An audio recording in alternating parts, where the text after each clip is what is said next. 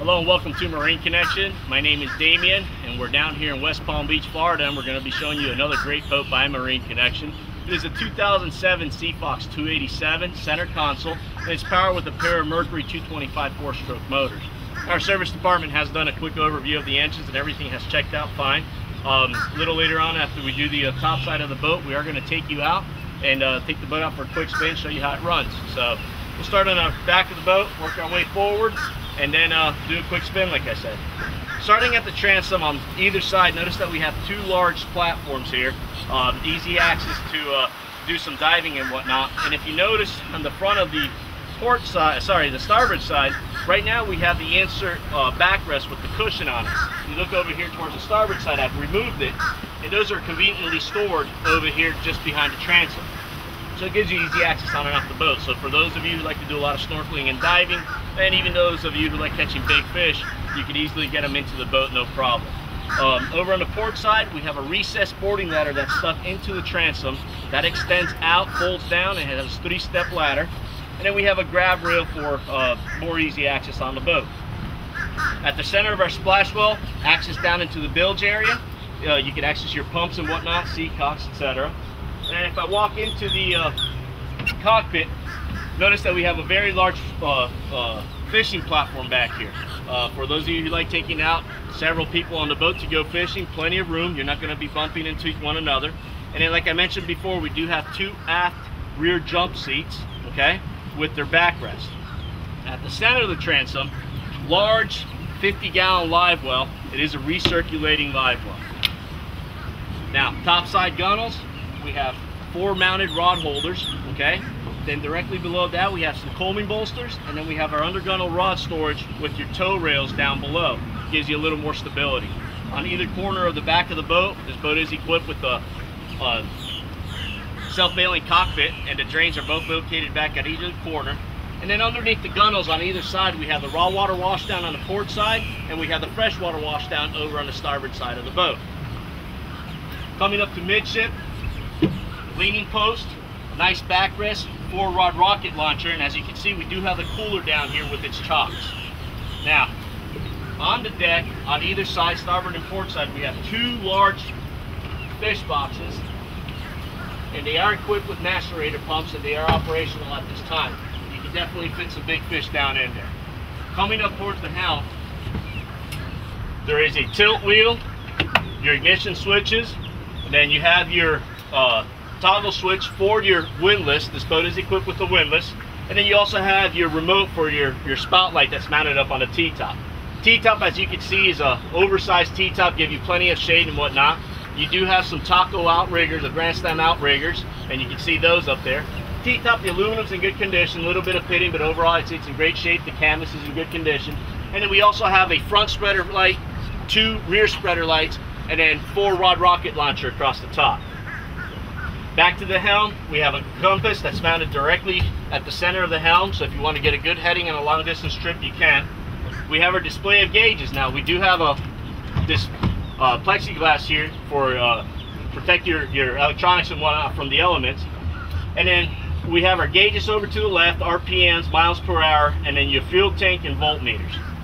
One thing I forgot to mention was that you do have dual batteries on this boat with the switch.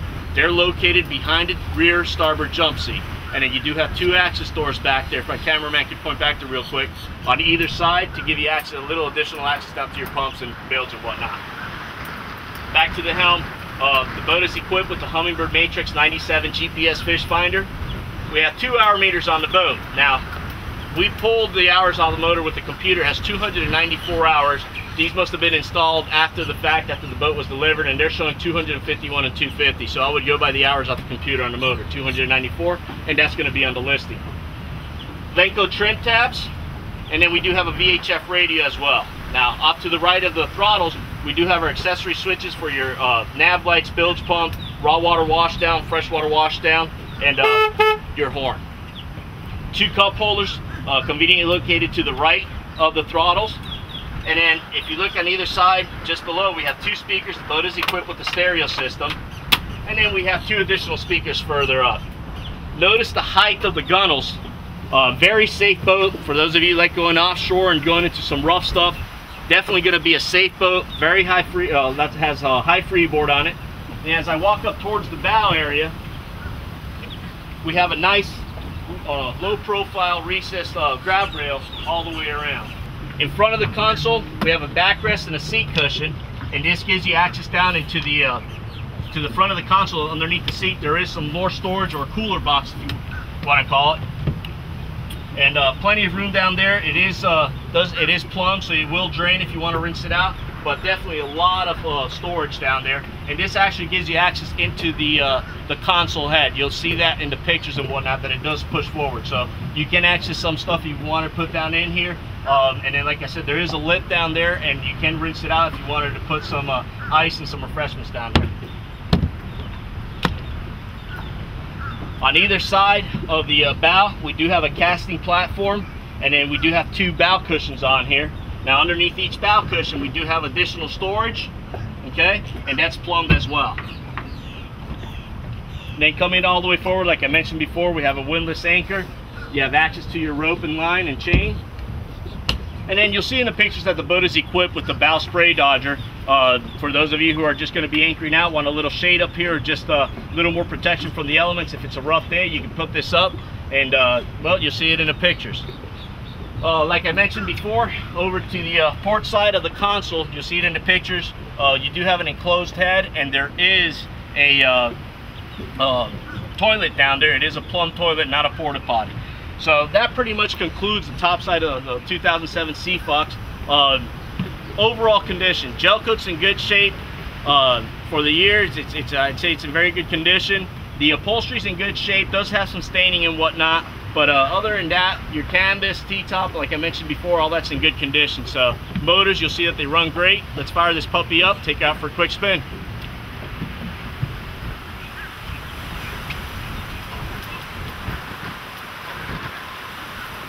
Good to go.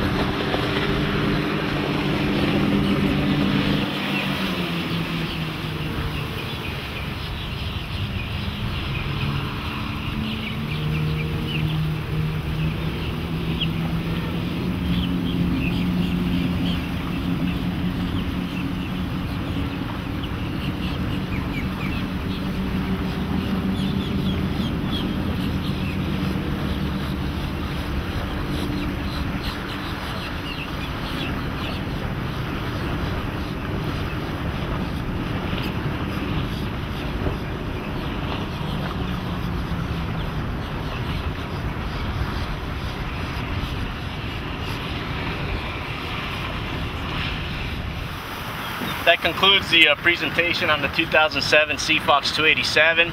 As you can see, folks, the boat just runs great. Had it at a cruise at about 4,000 RPMs at about 32, 33 miles an hour, which is pretty much going to be sipping fuel.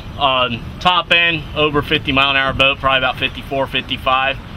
Engines run great. Rest of the boat's in good condition. Definitely make a good offshore fishing boat. So whoever purchases this boat, good luck to you, God bless, and have a great day.